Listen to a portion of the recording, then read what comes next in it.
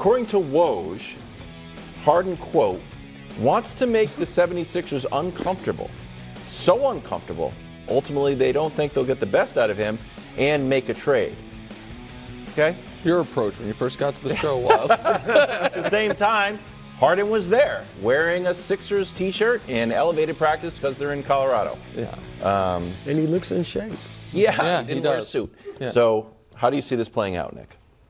I mean, if James Harden wants to salvage what there is of his reputation and of his career, he'll show up, be a good player, play his best, and hope to get moved at some point. Brew, I was thinking about this today. That James Harden's basketball story or legacy is maybe the most Dr. Jekyll, Mr. Hyde I've ever seen. All right, on the good. He has more first-team All-NBAs than Steph and Dame combined.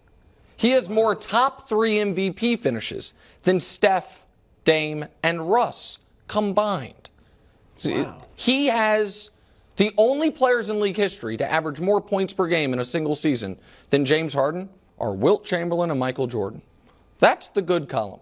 The bad column is maybe the most notorious playoff choker of his generation and is trying to set the all-time record for teams quit on in cartoonish fashion. From showing up overweight with the Rockets to quitting live in a game on a loose ball against the Kings with the Nets, and to going to the nightclub and having the bottle service ladies hold up a sign that says, "My GM is a liar," after doing it internationally with the Sixers. To be fair, he may not have ordered that. Okay, well, someone may have ordered that. Okay, yes. I love this. But we also He know still what he posted did it, didn't in he? China, and we also know what he did in China. Yes. And so if he really does quit on the Sixers, my back hurts, whatever. He is more famous for the bad than the good by a wide margin, which is amazing because the good is historic stuff that I just listed. Yeah. So I hope he does the right thing. I'm not confident in it. Look, you're right. And James, I get it. He's first of all, he's lost a lot of money. Now, a lot of it's his fault, and I don't mean the quitting obviously is bad enough. But he had an opportunity to sign a huge contract extension with the Nets. Remember that? Yeah. Oh, and your teammates were just Kevin Durant and Kyrie Irving. I mean, you think you could win some championships with them? No. Maybe. No, I don't. They never gave themselves a chance, but that's neither here nor there. But my point, he has blown. So I get why he's upset, and he does feel like I helped the Sixers out last year, gave up some money. My man Daryl Morey didn't hook me up, and now we're at odds. I get the human element, but at the end of the day, sometimes you just got to do something you don't feel like doing. And James Harden, as you said, for his career, if he wants to continue, not only the reputation he has, but going forward, the best thing for him to do is stay in Philly until they trade him and play his butt off. Number one, it'll help your reputation. Number two, you actually, if he and Embiid and Tobias Harris and Tyrese Maxey and a nice group of role players played their best, they're in the hunt. They are absolutely in the hunt, and they're more in the hunt than the Clippers. Because I think you can't count on Kawhi being healthy. Paul George, and the West is deep, as is the East. But so I'm just saying, and no team can give him an extension now. Yeah. So it's not like you say, I want to go to the Clippers because they're going to pay me. We don't know that. And next year, the teams with cap space are not very good. All right, San Antonio, Orlando, Utah, Charlotte, none of them are going to want him. And so he's got to play well, have a professional attitude. So some team will say next summer, all right, James can help. But you think he should play out the whole year? Well, he doesn't want to. I think he can still hold out. I want to be traded, but until then, I'm all in. So then they're in first place.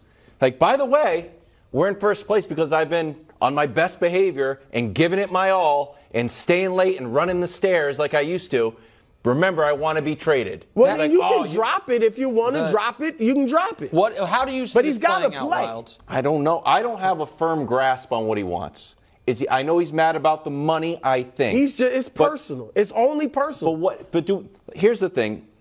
the Dame. We felt like we all knew what was going on with Dame because Dame has a great relationship with Chris Haynes, and Chris told us we were getting good reports. Do we know exactly? I think it's like, all right, you wanted out of Houston, they were rebuilding, so you showed up, you didn't play, then you did play well, and you didn't play again. Brooklyn, why? You heard of these drips and drabs. He needs to sit down with someone other than just saying Daryl Morey's a liar, and that's it. I kind of want to go to the Clippers. We see this report from Woj, and then we see him playing at the same time. It didn't look like he's making anything uncomfortable. So I think he needs a better media strategy. Well, he needs better people around him. He clearly has needed them for a while. And then lastly, Wildes, all of the people that were trying to keep their powder dry for Giannis, now that Dame's with them, they now, well, I was going to say, are keeping their eyes on Embiid and keeping that same powder dry if this thing goes totally awry, which is, I think, what Harden thinks his leverage is, but that could be mutually assured destruction. He could blow up everything in Philly and make himself untouchable for the rest of the league except for on the mid-level. All right, let's do Lakers real quick. The Lakers conversation is better. I had a quick comment. That's all right. All right, check in the odd couple, 7 to 10. 7 to 10 Eastern, Fox Sports Radio. After being dispatched in last year's Western Conference Finals, Lakers are eager to avenge their losses and the trash talk coming out of Denver. Quick review.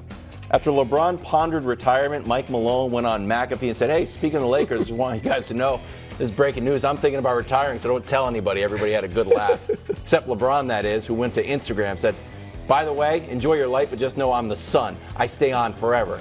You know, there are some more fatalistic things. The sun eventually will burn out. So don't read about it. 20 days away. He's not saying it like, I'm glad we got the Nuggets first night. Oh, you want more? I'm going to give him a little leeway on that. Okay. But the comment, it wasn't a braggadocious comment, but AD saying, LeBron and I have talked about it, is putting the Lakers in a position where, look, it's 1 of 82. So there's nothing going to come out of the first game. But it's kind of like, oh, y'all that upset? LeBron and AD have had conversations about the Nuggets chirping. Austin Reaves says, we want them in game 1. You better win. Because Denver, it's not going to matter to Denver. They're going to come out there. We'll see how they play, but win or lose, no big deal to them. Now the Lakers have talked all this smack, made it a big game. You better win, because if you don't, then it's going to be like, and here's the thing. I think people misremember. Like, why did the Nuggets sweep the Lakers in the Western Conference Finals? I think what everyone remembers is Darvin Ham being like, we'll be all right, and the Rui stuff or whatever it is. Joker was obviously great in that series. He was great in every series. He was great all year. He was sensational. The reason that series went the way it did was because Jamal Murray had one of the greatest conference finals in NBA history. Not an exaggeration. He was 33, 6, 5, and 3 on 50, 40, 95 splits. For a little context, any conference final, all of NBA history. Only LeBron, Kobe, Steph, Hakeem, and shout out Amari Stoudemire have ever averaged more points in a conference finals than Jamal Murray did in that one. So if you're the Lakers, I think you look at it and say, we have more continuity. We added a tiny bit this offseason while the Nuggets lost a critical piece in Bruce. Not super critical, but an important piece in Bruce Brown. That if we run that thing back and Jamal Murray just plays A level instead of super duper he averaged more points in that conference. I know, but Brew, he averaged more points in that conference finals than Michael Jordan ever averaged in any conference finals. That's probably not going to happen again. I know the scoring is different. I understand that. But so I think the Lakers, and I think, by the way, the other key for the Lakers having a chance is the guy we heard from. Who on the Lakers do we expect should still be that's what's interesting. Is how much better can he be? And we joke with you about saying that's a big 3, but look, he was great against them in the conference finals. 21 points a game, 50% shooting from 3 and overall. And you would think, even though they lost, you would think he would have improved in confidence and ability from his experience with Team USA. Yes. So 100%. I'm looking for big things from Denver's still favored by 5.5. They'll probably.